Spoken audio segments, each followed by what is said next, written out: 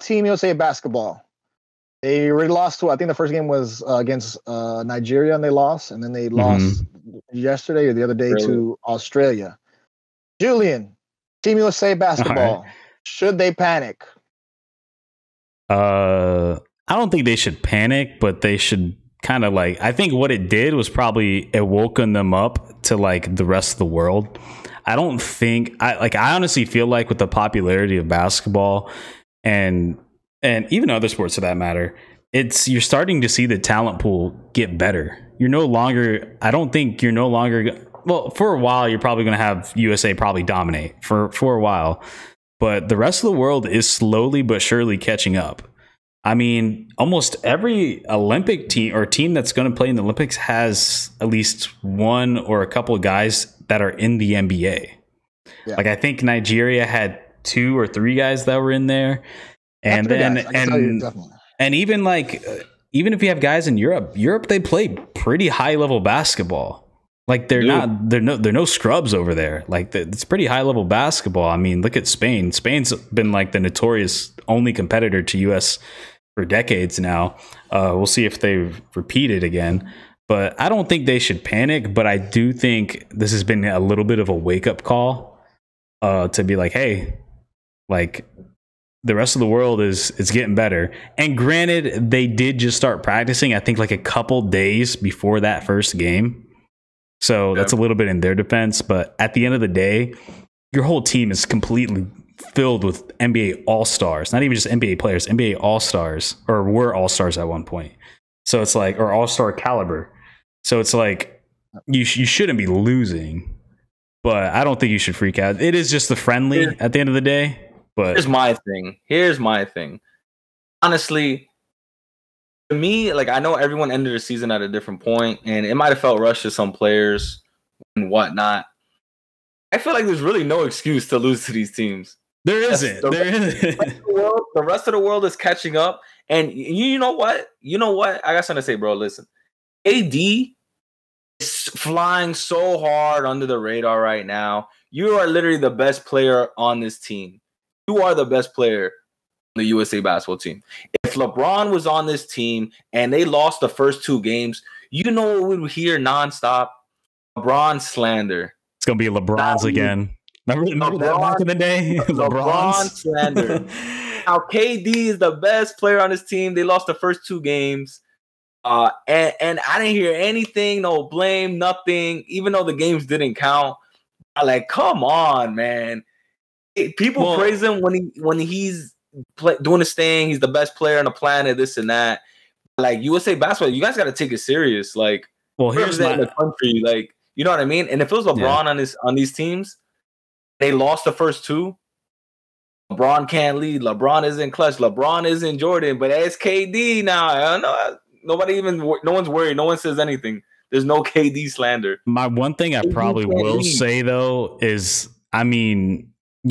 It's not like it's just him. I mean, you got a whole fucking squad of like top, like some of the best players in the NBA. So it's like, all right, yeah, KD don't show up. You got fucking Damian Lillard and Bradley Beal and like a bunch of other guys. And it's but he is the best one. He is on that team.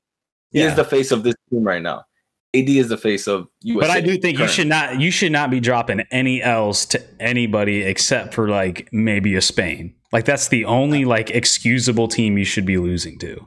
Like, well, to speak to Julian's point, I guess it is true that like, everybody kind of expects the USA to always win because, it's an American sport and we always generally have the best players.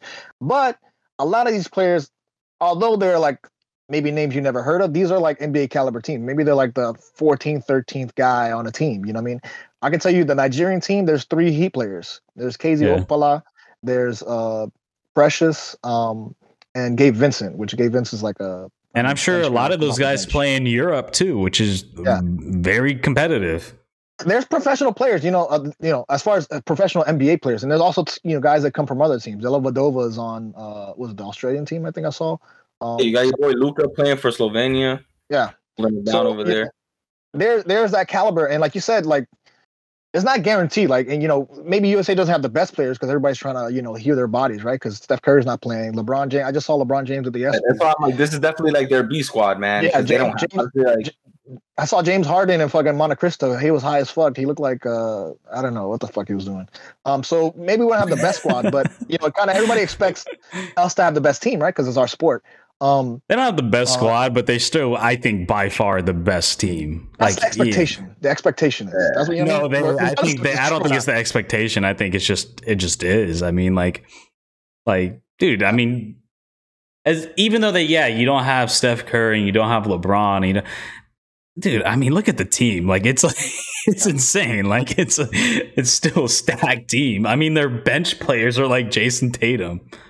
Like, it's just like everybody else expects us to dominate. I actually think, I mean, should they panic? I mean, is Kyrie on the team? Kyrie's not playing right now. He's not playing. Injured, remember? Oh, that's right. Yeah, I forgot. Yep. Yeah. So like you said, this is like our B team. I don't expect them to go that far. I remember when was it like 2000 something? Well, a Dwayne Wade team when they won they won silver. Like they didn't win the whole. The LeBrons.